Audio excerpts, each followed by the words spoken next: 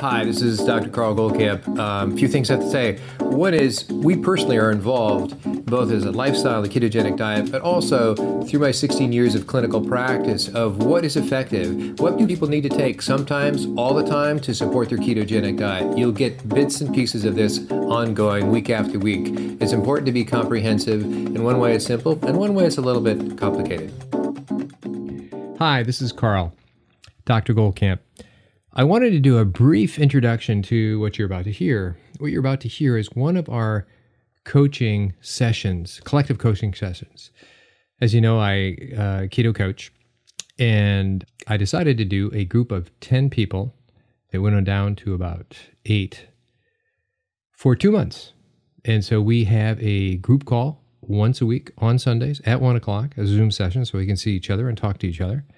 I have a topic to present for the week, and then we check into how each person's doing. I get to see their progress via the chronometer, which allows me to check in on their daily documentations of what they're eating, and hopefully they were willing to document their glucose, take glucose readings, put that in there, and their ketone readings.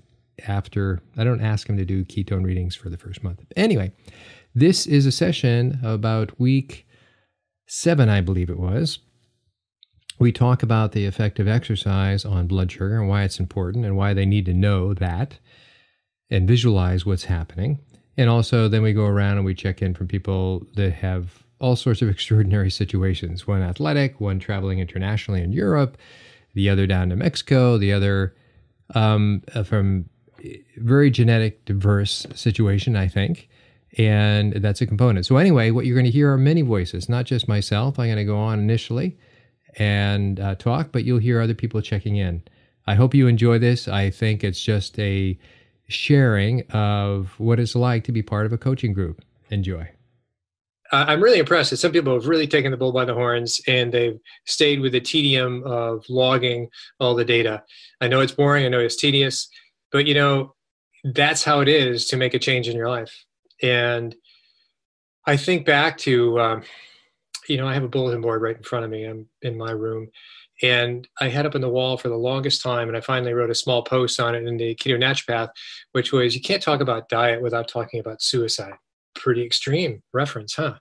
Well, what I mean by that is that in this group, let's say, or in all of us, when we're trying to make a change, having that future image of what that change is we're trying to make. So for some, it's obviously weight loss. For others, it's pregnancy and weight loss. For others, it's physical fitness. For others, it's clearly getting down their glucose levels to a healthy range. So it's the tie to that particular visual image of us in the future. Can we make it? And it's interesting that some start. We've seen like a good friend of mine stopped after 3 days, said it doesn't work. It's like, well, but we all have a perspective of, can we hold that image? Is it important enough for us to go forward? And so as time has moved on for all of us, we're now at the end of 6 weeks, I believe. And that's a lot of time. It's a lot of time of logging away and putting in the information. Without putting that information, without doing that data, to sort of say, I'm feeling pretty good. That's good for that. But there's a point in which we have to lock ourselves in to just do that boring work. And after that, we take the shackles off, if that's what they're considered. And that's where we've learned that. So for instance, I was tuning in to a webinar on polycystic ovarian syndrome, but primarily it's about infertility. It's what women, and it's pretty much a pre-diabetes situation with women. So it goes into all the things I already knew. Yep. It's increase in testosterone and a decrease in estrogen for women. And, how is that? And it's all driven by basically blood sugar levels over time. What's the big secret to treat that? Well, you can do various medications, of course. Various basically anti-diabetic medications, from metformin to things that are far worse. So there's this clinic down in Florida, and I'm sure there's clinics all over the place. And he's saying, I've been treating PCOS for 20 years without any medications. I've been using the ketogenic diet, and I threw in 20 years, it might be 5, but he's been doing it more than a day. And I have great success. And so his success, his secret of the secret was, I just have my clients, which are women, do 20 carbs or less per day. That's it. So back to the tedium of logging these things in, it's, obviously these women in that clinic paying him enough money to say, hey, this is important. Will you help me make it to this goal? He says, yeah, here we go. 20 grams of carbs per day or less, and we're good. And that reset them. Not in a day, not in a week, probably in a couple of months. My guess is within 6 months, they were probably very fertile. And so that's kind of an amazing story, not so much about the change, but about the simplicity of the change and the tedium implied of having to do that. So that's sort of my step away from a tough love talk to say that you got to do the work to get the change. Having said that, Kelly is, and there's a number of you, so I'll just start with Kelly. Kelly is onto something. And so I don't have to get out the notebook to sort of say what was Kelly's motivation. Actually, I'm just going to unmute you, Kelly. I'm not going to tell your story. You tell your story. I'll look at the data, but I think it's good to hear this story. I guess my story is just, I had 4 kids back to back, pretty quickly. And after my last, I just was not able to lose any weight. I stayed at basically at my 9-month pregnancy weight for like 2.5 years. And I started exercising, doing CrossFit like a year ago and was feeling better. I also have low thyroid issues that kind of started in the middle of the pregnancies. And so energy level issues and whatnot. And I had started CrossFit like a year ago and I felt better, but I wasn't losing any weight. So that was kind of like my motivation to start. I'm, slowly and steadily losing some weight now. I'm feeling significantly better. And then workout wise, like I have a lot of athletic type goals and I'm actually like really seeing some major progress compared to how I was progressing. Since starting this diet, I feel better in general. I get sore, but I don't have pain that I was having in between workouts that I didn't, I thought this was just how I felt. And I feel so much better between workouts now. And I feel like I'm gaining muscle. I'm stronger. I'm able to lift more. I can do a rope climb now. And those were all things like before starting the diet that weren't there. It's been really great to see it with my workouts. That's cool. I'm going to mute you to explain some of what's going on in the background. So the reason I asked, because Kelly's obviously doing it, and I can see all your logs because that's the point of using chronometer, and it is a pain. And so not everybody's perfect. They skip a day or it gets shorter and longer, but she's been working, ballpark, pretty much within the parameters we've been using. And so why is it? So she as a person, as a woman, had 4 pregnancies, young in life. That's a good thing. It's a perfect time to have it. It's quite an effect on your metabolism for a long time afterwards. Some women don't recover from it. But the fact that she had an athletic predisposition, she had experience prior to pregnancies, and going back to that, and the fact that she's simply doing that now. So it's about exercise. This exercise is a big deal in terms of glucose and insulin. So when we hear, I'm going to make this simple, but it's a really important point because some people, exercise is not required to lose weight on keto. However, exercise is a small miracle in and of itself. If you could bottle it, drink it, bathe in it, it's very important in this respect specifically now. So when we obviously work out, we need to burn energy. When we work out hard, let's say even whether we're in keto, in ketosis or we're burning sugar, it's pulling in whatever it needs. So if we're in ketosis, we're going to, which is fat burning, it doesn't say when we're in ketosis, it doesn't say to muscles, I'm sorry, today we're only getting fat because that's all I'm producing.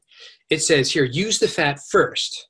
And if you're going to go in height, you're still going to be running or working out, that then it's going to then start giving you some glucose. So your body says fat first, and it gives you a certain percentage of fat. When you exceed that, you want more. You're going to run faster, pull harder. It will then start, giving you glucose as well. So you're actually burning both. So why does that matter? The more you pull in the glucose in general, the more you are actually, taking that out, obviously, of circulation. So if one was slightly insulin resistance, which for the most part we all are. Remember that diagram I showed you of the 5 different levels and so on? We all, that was the insulin. It sensitizes. It's a way of like, it's the demand. We're eating it. We're taking it out of circulation. Our glucose is dropping down to normal levels. That's why not long-distance athletes, not long-distance carb-eating athletes, they actually can work themselves into diabetes. But if you're in ketosis and you are an endurance athlete or any sort of exercise, you are on a daily basis sensitizing yourself to glucose, to that amount that you need. Let me make it even simpler. You produce glucose either from your liver, right? Glucagon, we call it gluconeogenesis, or you take it in through your eating. So it's 2 sources come into the blood. All right. And so your insulin tends to regulate that. Your only demand, the thing that is really using glucose primarily, is muscle, and then it's heart and a few other things, brain certainly, if that's all you're giving it, but it's being pulled in.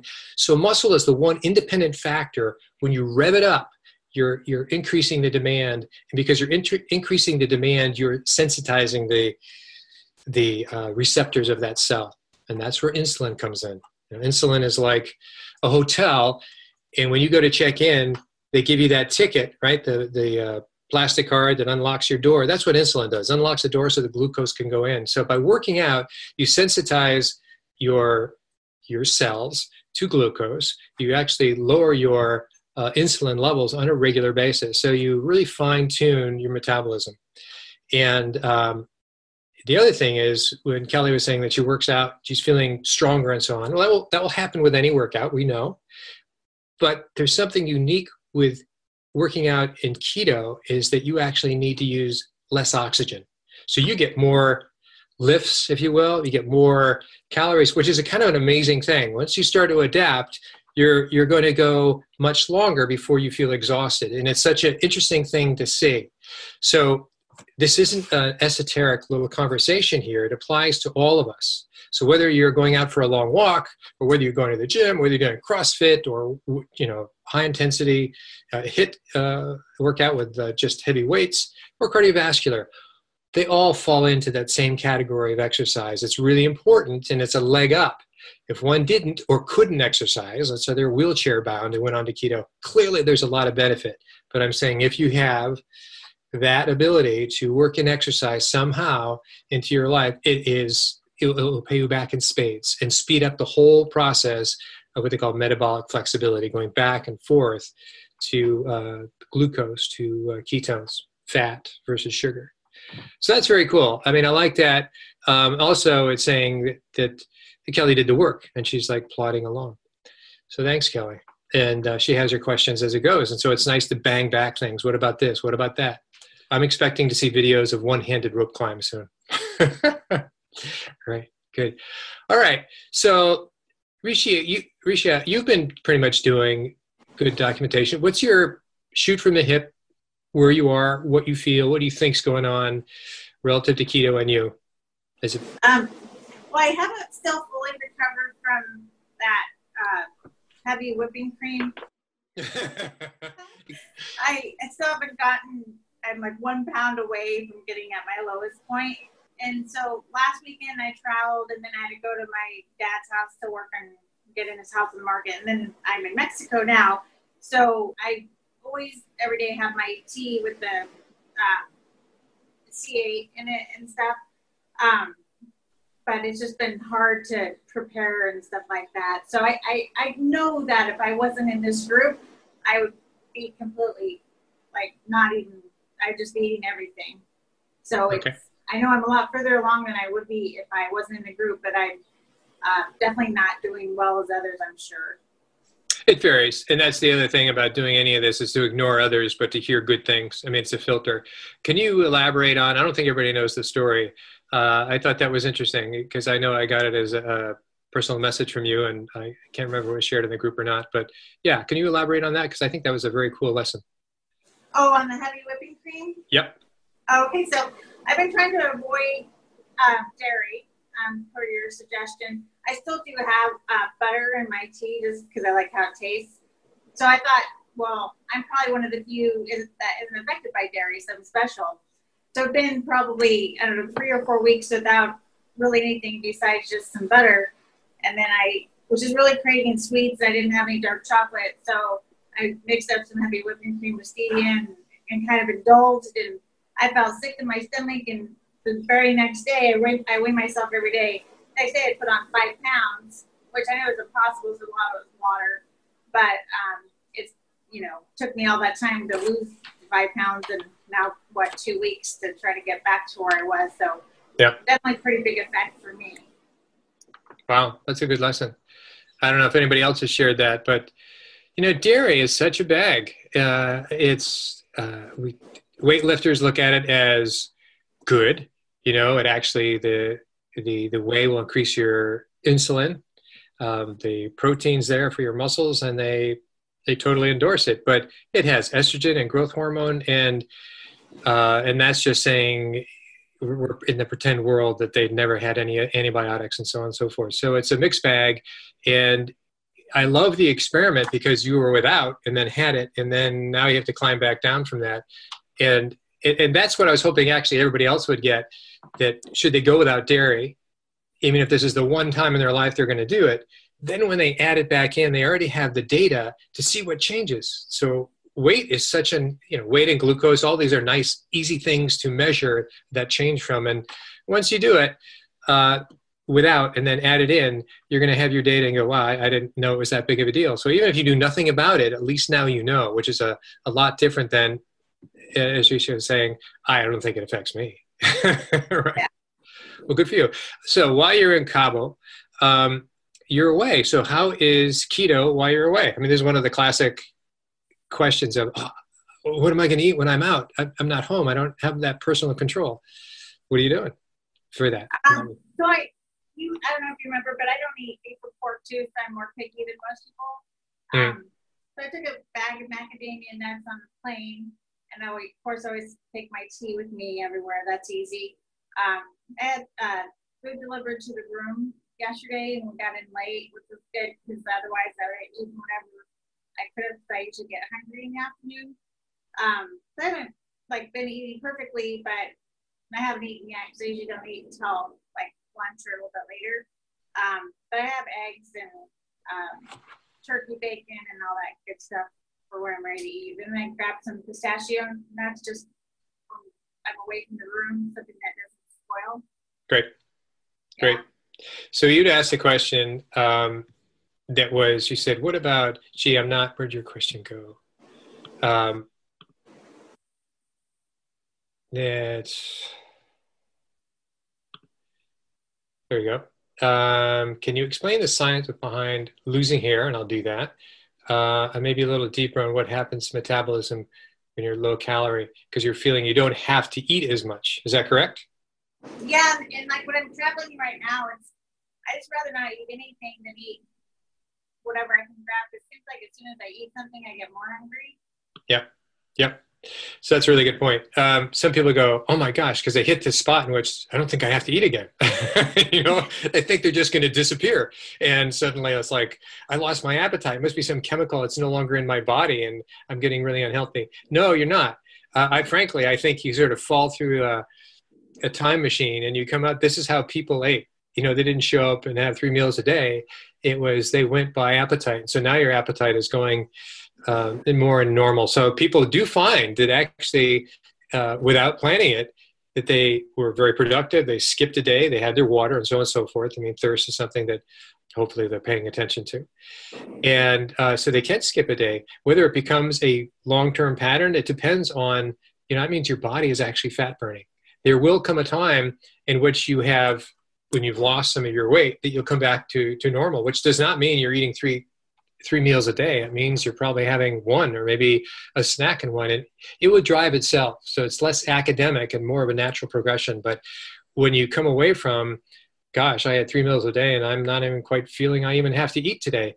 That's what I love, especially when it comes to traveling. You're stuck in airports and so on. You just sit down and read a book, get a coffee or tea or whatever. And that's all you need. And you're kind of surprised. You're not driven to have to get food at the next stop. So I would say that's not a problem. We'll watch you. I don't think you'll disappear to a small little ant of a person because you've lost all your weight. but it will come. It will come back, and I'm glad you're there. And I hear that again and again. It was. I got this view though. Can you see that? Nice. Absolutely. No, it's a nice place to be. Yeah. Great marlin fishing from what I hear, and good diving, scuba diving, that is. Well, good.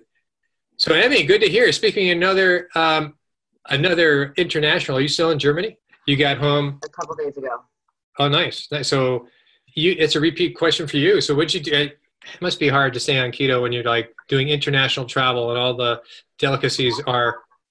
Oh, because it was me, my husband, I have 2 kids, and then my brother and his daughters. We all went, and I'm the only one who eats keto. So that's always fun. So I pretty much ate eggs, bacon, and avocado for breakfast every day. And then for dinner, I would have a cheeseburger without the bun. Because everybody else is wanting burgers and pizza. And I'm like, most places all have cheeseburgers. So that was what I ate every day. I bring macadamia nuts with, so I can have them on the plane, but because that's a long flight. Absolutely. So what do you feel about that experience behind you? Did you feel you had to be antisocial, or was it? Nope. No, I went. Yeah, we did everything together. I went to the restaurants with them. Like, they all know that I do it. Nobody gives me a hard time or anything. In the restaurant, sometimes I don't tell them no bun just because I feel like they're gonna look at me funny.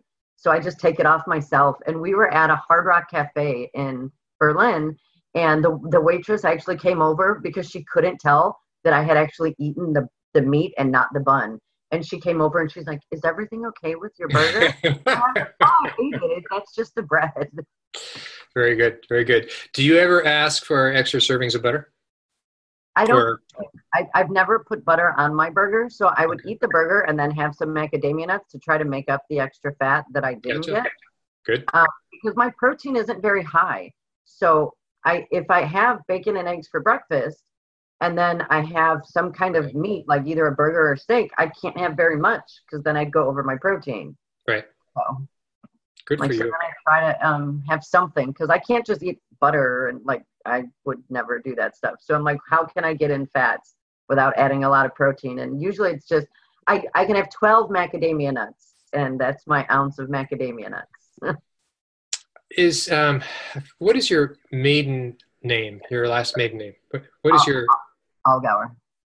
Is that German? Yes. That's half my family as well. And there's this kind of, you can pick them out of a crowd. These people are that, when you're down to counting macadamia nuts, there's a ethnic orientation to that I bet they're German. But anyway, neither here nor there. Good for you. These are good stories. Go ahead. I did eat more than I know I should have, but I think it was the steroids that I was on that made me eat, be more hungry. Yeah. So normally I try to fast 18 hours a day.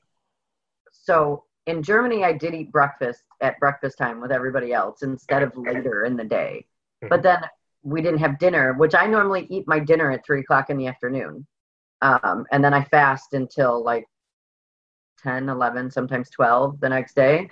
But in Germany, my schedule was all thrown off because, we would all eat together. So there were times I didn't have dinner till 9:00 at night.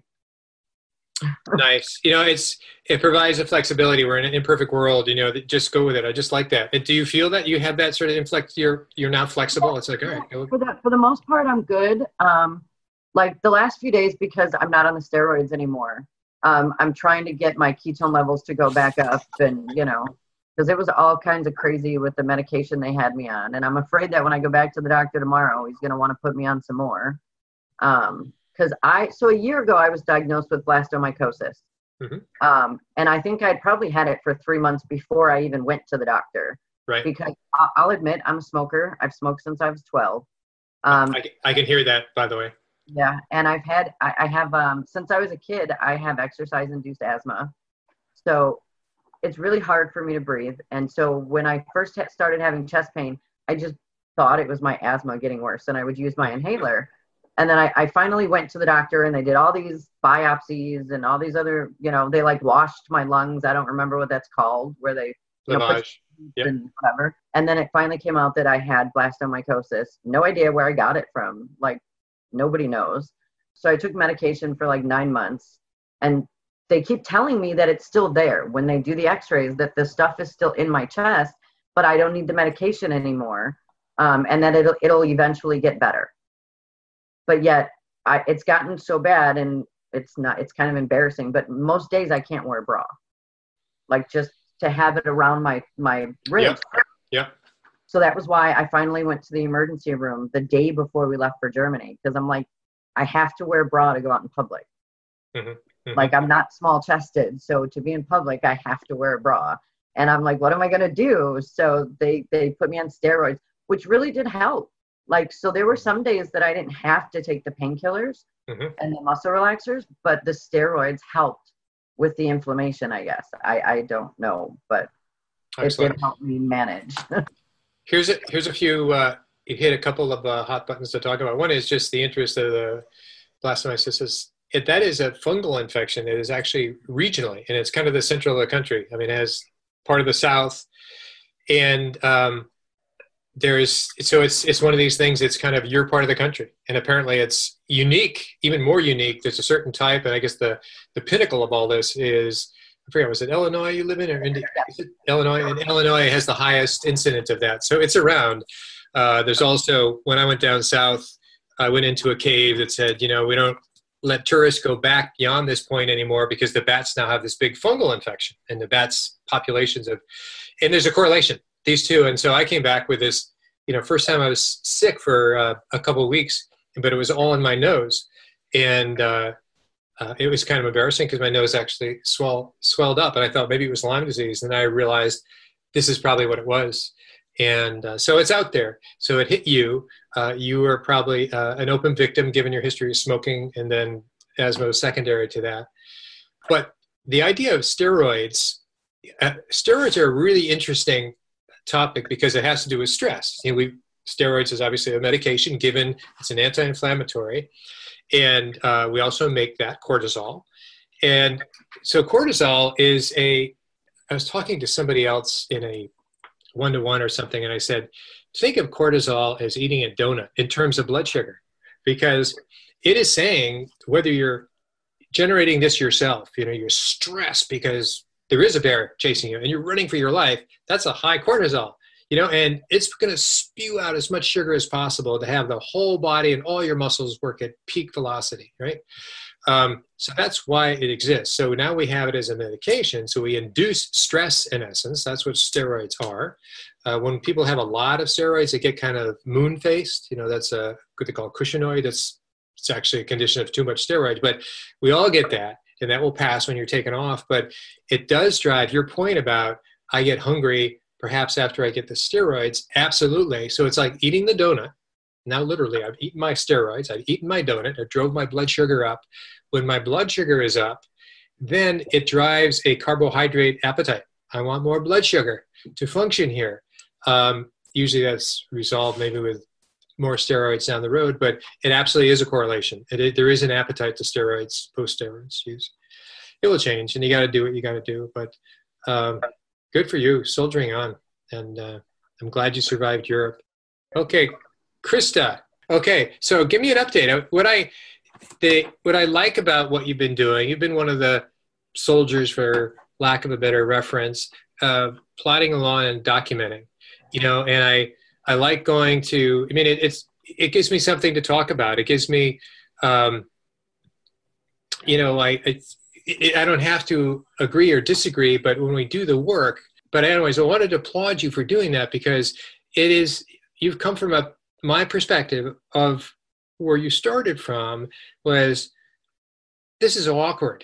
I'm not quite sure if I can do this, but you sort of just buttoned it up and did it. And I'm just impressed with that soldiering on, because there's so much boredom up front, and that novelty change is both difficult and kind of stultifying in a way. Yeah, definitely. I think dairy-free was really, really, really hard for me. I think it was really hard for me to navigate with, because I'd done it in, keto in the past, but I'd never done dairy-free keto. And I think that in the past, when I was doing recipe creations and eating, it was a lot of dairy. So when I started this, it was actually really, really hard and very awkward for me because I didn't know how to eat, and I had to kind of rebuild that skill set. So it was very awkward and really frustrating, but I think I figured it out.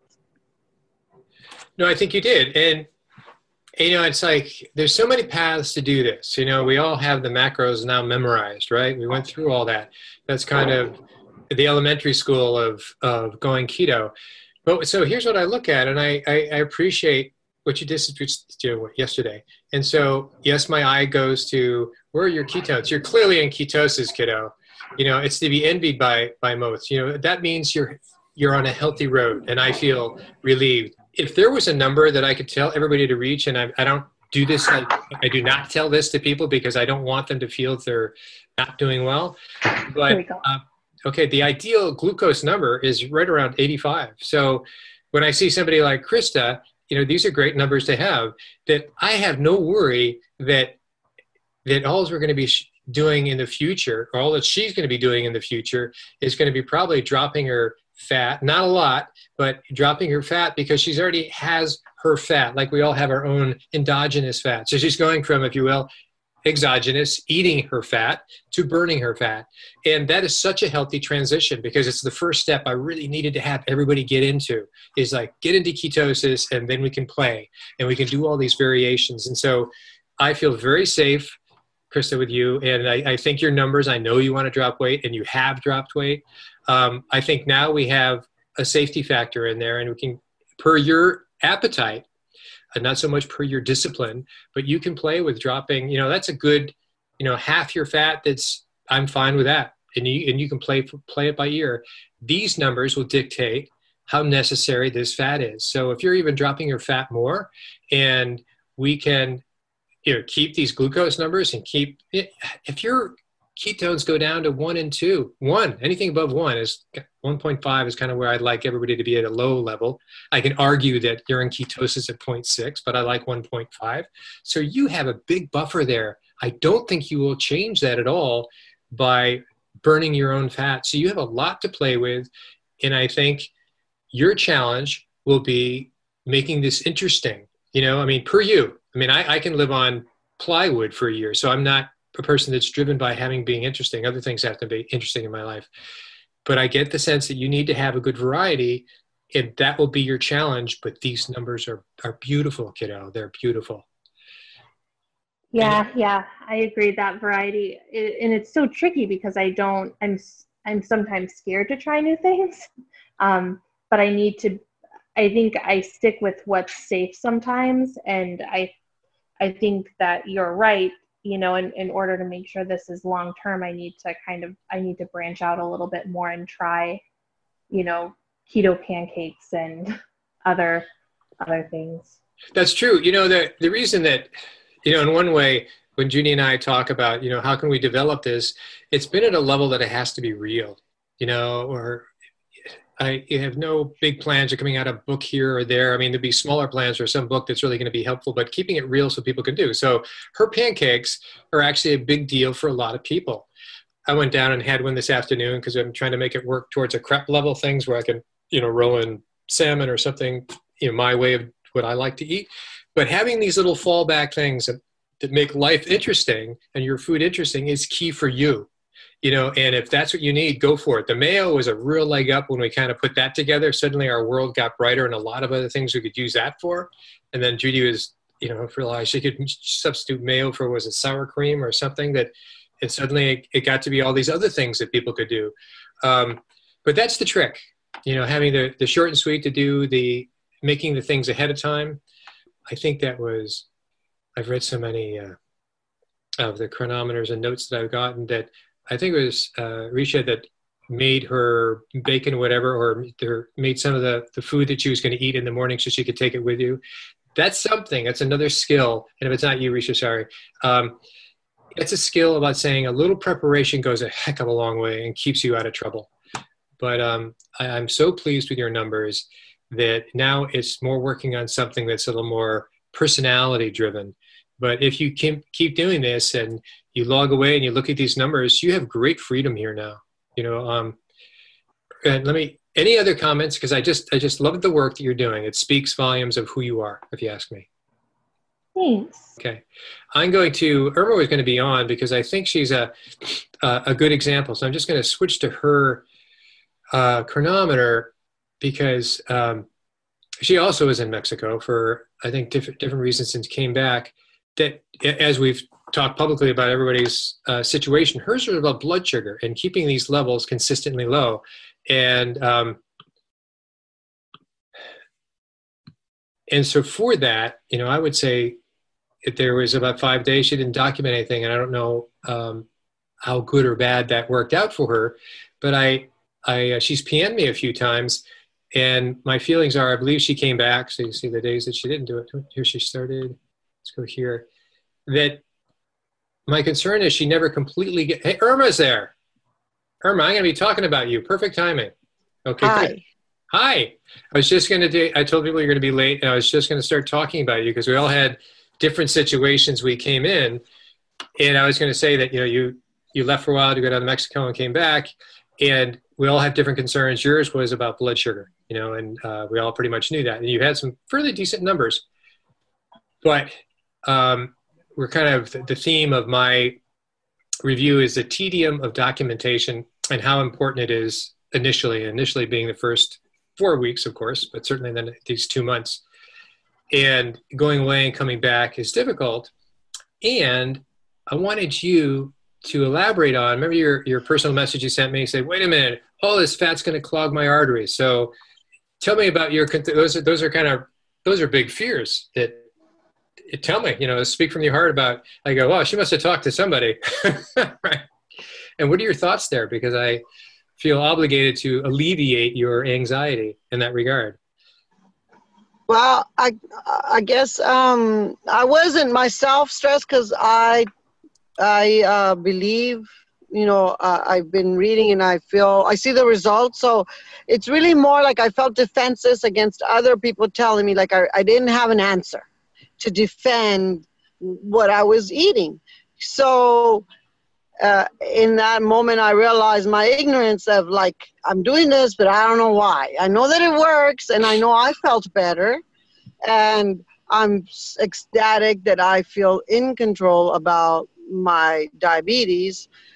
But, when you have my cousin who is an RN telling me, what are you doing eating all that butter? It's going to clog your arteries. Like, I didn't have a fast and easy answer to defend myself. And not that it didn't stop me. I still ate my butter, but, I think that we're still in the minority, and you will get those looks and faces and those questions asked. And I believe, for me, at least, it's important to be knowledgeable, which you should be, I guess, because shouldn't just take it at face, what you say, Dr. Carl, because I do take whatever you say at face. I believe you 100%. But it does help to have a fast and quick and easy answer for when you get those concerns, because they are concerns. They love you. They're not being mean. But, it does help to have a fast and easy answer. Okay, let me pause you there because I think that's excellent. I love hearing that. I wish more people had fears because I had more to talk about. Or not fears, comments like that. So I'm going to mute you for a second, and then I'm going to talk and then bring you back on. So about that, there's a couple things I want to say. And if you're like me, reading is a big deal. And so I would say, first of all, in the Naturopath, a Keto Naturopath group in the file section, there's a number of books you can read. And Ellen Davis, I like all her books. You have obviously Jeff Volek and Steve Finney. They are towering names in the field of the ketogenic diet. They were the first books that I read, and one is called The Art and Science of Low Carb Eating. That was their very first book. You read that. That will be a good start. There's also Dr. Fung. We've listed his books there. He's up in Toronto, and he's actually a nephrologist, a kidney doctor, but his practice has exploded because he now has a fasting center. He's kind of the specialist on fasting. That's what one of his nurses kind of does. And he's written 3 books. One is The Obesity Code, which is very, very good. They have the Complete Book of Fasting, and then one on diabetes. So it's a readable book without being too technical. So both of those are good. And there's other books coming out all over the place. But I say if you chose any one book, probably the Obesity Code might be the most compatible to read, that you'll get it. It's sort of the same message in different contexts. You know, so the message isn't going to change. There's not going to be one more little thing you're going to do. Keto is keto.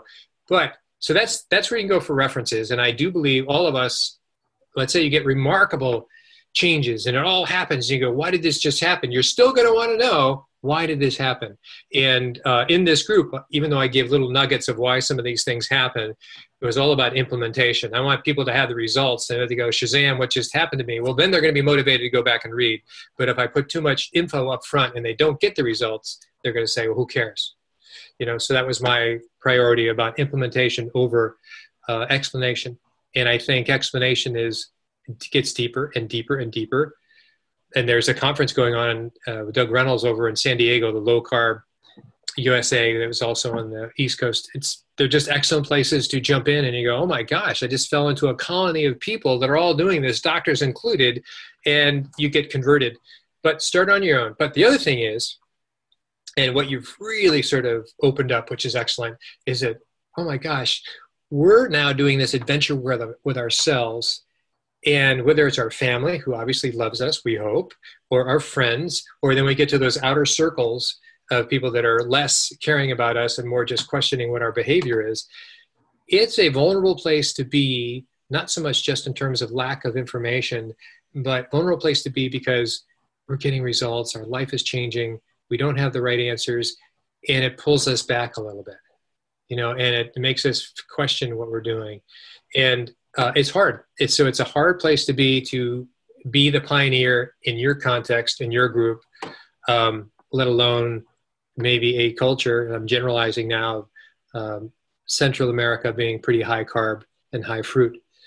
But that's the way it goes. It's a truth worldwide. And it's now going to be, no matter where you are in the world, you're going to get the same truth. So it's not an American truth. It's not a South African truth.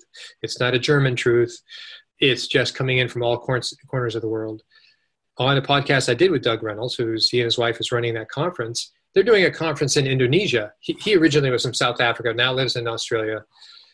And I said, Indonesia? Because I had lived there for a few years in the oil field back in a former life.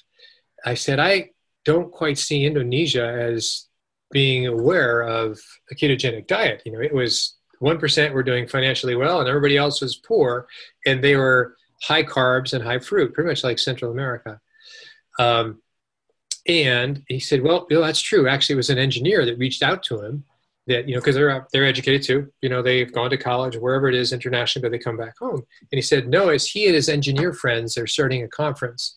And Doug himself is an engineer. So the reason I say that, it's not all doctors and patients are the only ones working on this. There's actually a lot of software people have come in and done their own labs and saying, oh my gosh, you know, why is this happening? What's happening here? And so it's coming from so many different places. It's no longer just a medical issue. This is Judi. I'm just giving you my story. I do have my story in the file section, but the fats that you eat do not clog your arteries. It is more the carbohydrates and the sugar you eat with the fats that will. And there are a lot of studies, there's a lot of documentation out there. And I do think everybody does need to read the Obesity Code, and I'll put a link in the group with that, and also the Art and Science of Low Carbohydrate Living. I'll do that as well. But just my personal story is 2 years ago, I had my yearly blood test done, and my total cholesterol was 411. And my normal cholesterol before was always around 200. And nobody was ever concerned because I had really low triglycerides and high HDL until I moved to where we are now. And of course, the doctor I went to, my cholesterol was like 200, and she wanted to put me on statins, which I will never go on a statin because there's a higher correlation with statins and diabetes and dementia than there is with statins preventing heart disease. So I was a little freaked out at 411. That really bothered me because, one, my father had a triple bypass when he was in his early 70s, and I thought, oh goodness. I'm in trouble. You know, we happened to go to a couple of keto conferences a few days after. Of course, I talked to every single doctor there, showed them my blood work since I had it, you know, and they all looked at my low triglycerides and high HDL and said, you don't have a problem. So there are a few tests that you can take. If you do end up getting a cholesterol test that's high and your doctor says statin, before you do anything, there are more tests for you to take. And one is an NMR test, which tells you the particle size. If you got light, fluffy cholesterol particles, you're okay. It's the small, dense ones that are a problem. And I had particle size A, which is the light, fluffy particles. That wasn't enough for me, so I had the scan of my carotid arteries. It's an ultrasound. And I'm perfect. I have no blockages in my carotid artery. So just to have the most definitive test, which is the heart calcium. CAC, coronary calcium. It was a heart calcium score test, which is it's a CAT scan. Mm-hmm. So I had that done. And perfect. So here I have total cholesterol of 411. My doctor's freaking out. She has to document that I'm saying, no, I'm not going on statins because one, statins don't work. They cause you more problems. And I don't have any problem. I'm eating fat. I have a lot of cholesterol in my body, but there is no blockages. There's no calcium buildup. I'm perfect.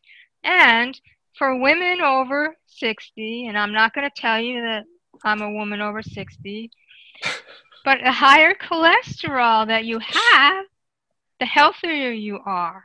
So a lot of this cholesterol stuff and saturated fat stuff was based on a flawed research paper that the guy who did it actually even admitted it was flawed. That's Ansel Keys. Ansel Keys. Yeah. So there is a lot of documentation out there, and some of the worst people are nurses and doctors who don't keep up to date on research. So okay, I can interrupt. It's like there's lessons behind this. So not only did Judi take her labs down to these two keto conferences, both down in Florida, so they're like 3 weeks apart, you know, and she chases down the various speakers. You know, her more than happy to have a person with real labs show up and saying, you know, here, and Judy's a shorter person, and usually towering people. So these images are, I'll help you, little lady. You know, and she must have had, you know, all the experts, I don't know about in the world, but a lot of them going over this.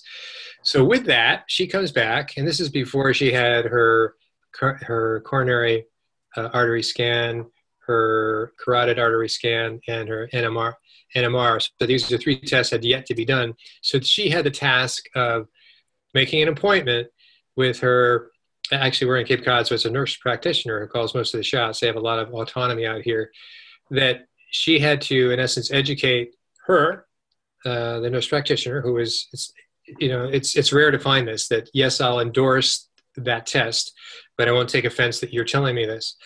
And so I thought that was a big reach for her. And I had yet to have some of those tests done. And so I basically followed suit. We had to pay out of pocket for both the carotid.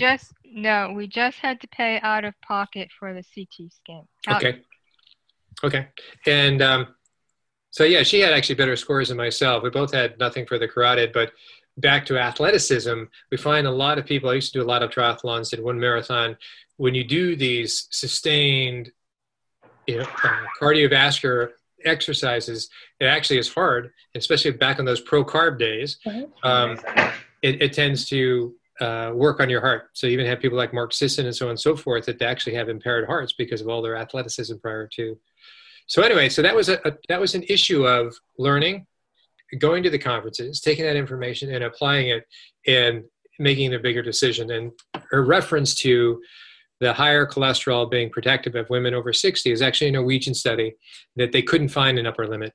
You know, they picked a number which was 300 and said, well, just go to 300 and see what all-cause mortality is associated with. And they couldn't find any associated with 300. So they're going to have to redo that to 400 and 500.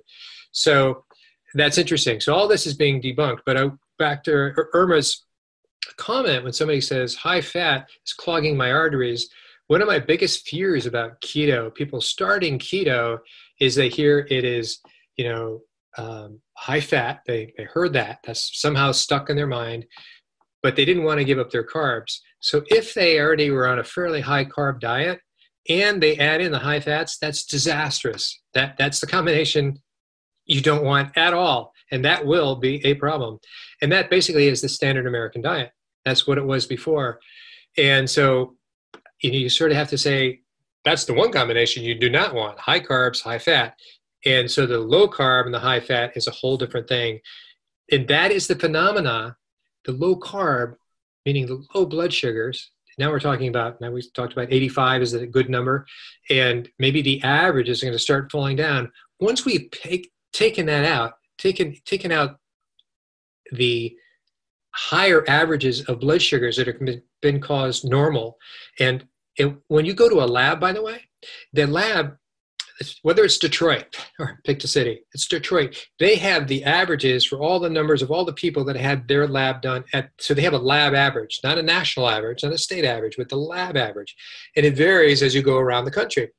A big labs will have a bigger population base to draw those averages from. So these averages have been parenthetically called normal. And so they are on a high carb normals.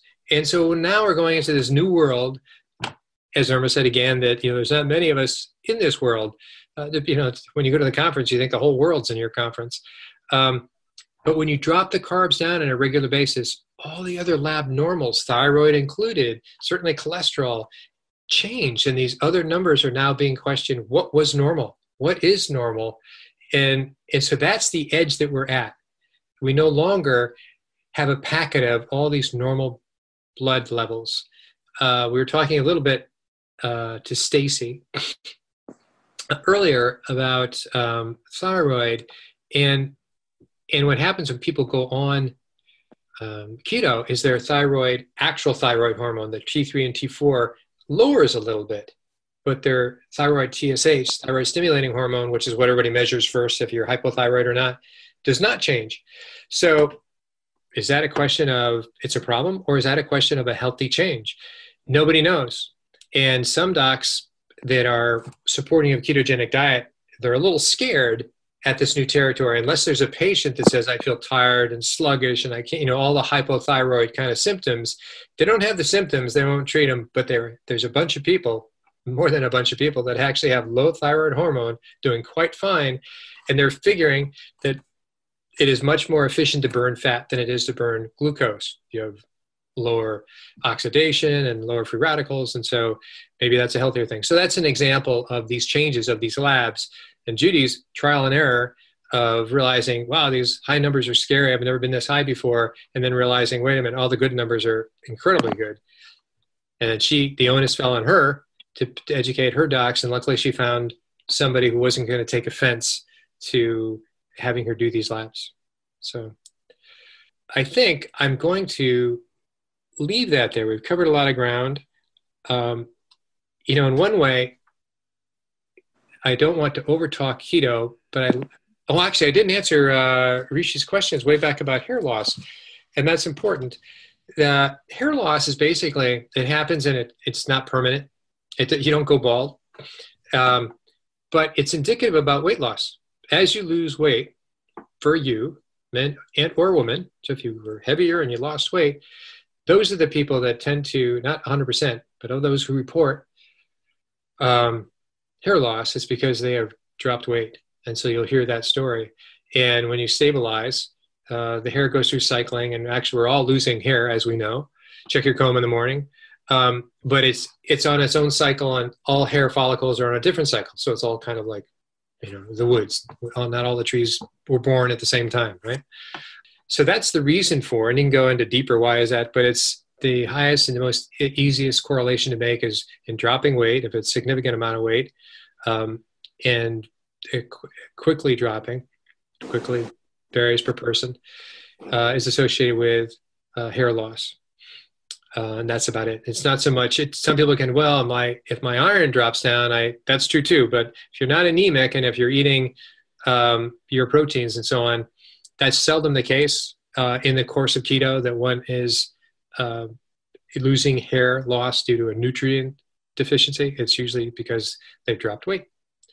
So good news, bad news, but it will come back.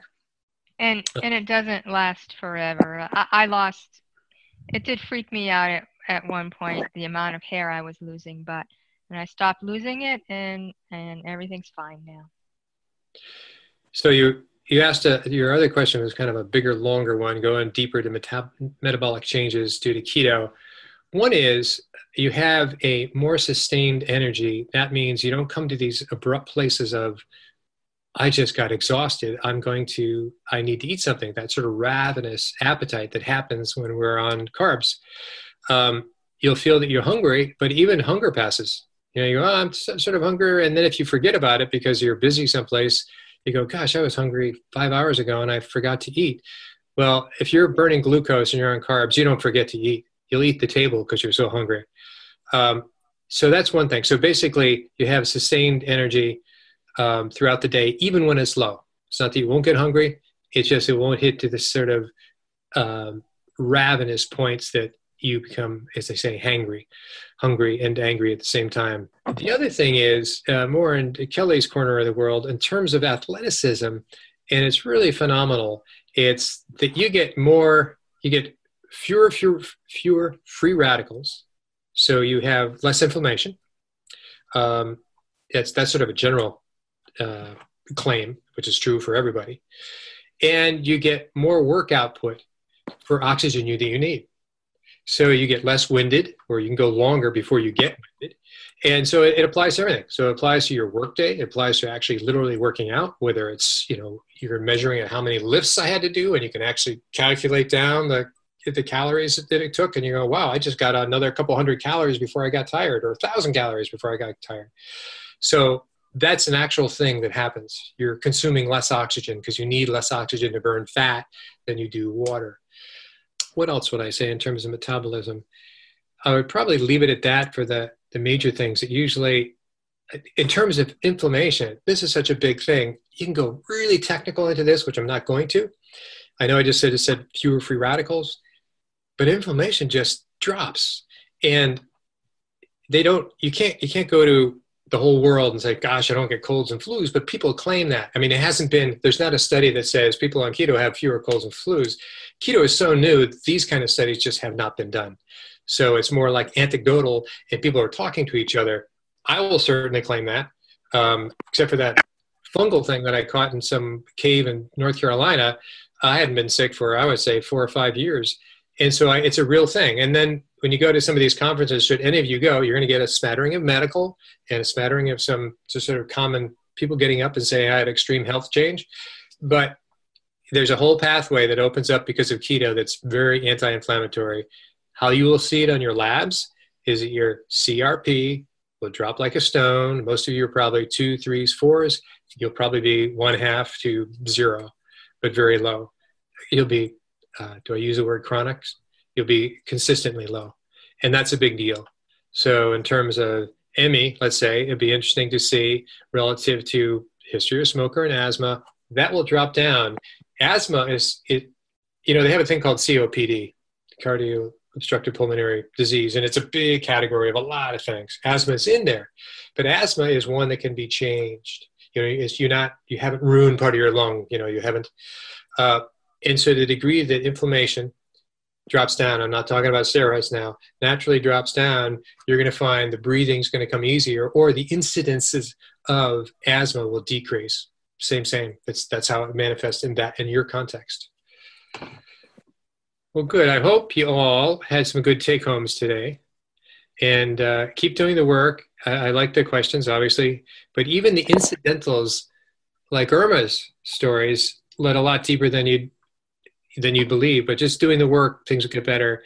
I'm watching your numbers. I appreciate the fact that you're giving me some readings every so often. I get to sort of, feel relieved, like with Krista, and saying, keep on going. Now we can play with some serious numbers, or you can play with some serious numbers, and I'll look over your shoulder. That's a big deal.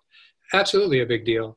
I would be worried in a medical, had I not had this experience and you walked into my practice and you said, I'm just going to start fasting. I'm thinking, well, waiting, lady, you're a medical liability here. I don't feel that.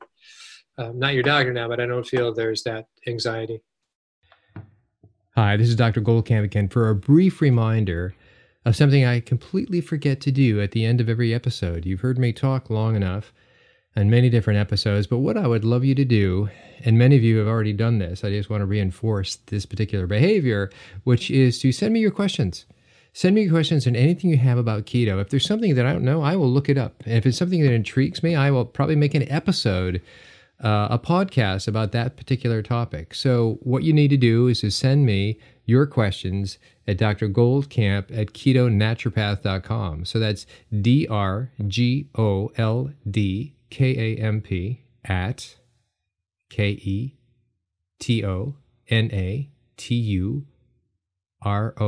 KETONATUROPATH.com. Dr. Goldkamp@ketonaturopath.com. Feel free to join our Facebook group, which is also ketonaturopath.com. That's been growing lately. You also have to answer a questionnaire should you choose to join. And I don't ask for your email. I ask that you follow our terms. I try to avoid advertising and the obvious interruptions of just a good Facebook group. So hope to see you at one place or other. Please send me your questions and look forward to talking to you and getting to know you. Take care.